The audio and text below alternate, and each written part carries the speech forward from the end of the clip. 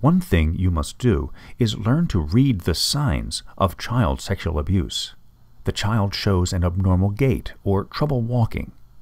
The child has trouble sitting.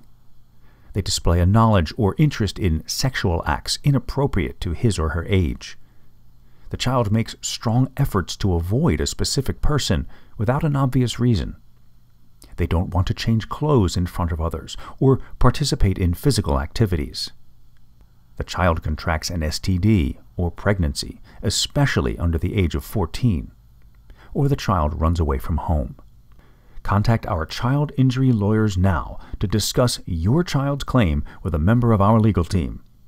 The child injury lawyers on our team offer free and discreet consultations to child abuse, sexual abuse, and personal injury victims across the entire United States.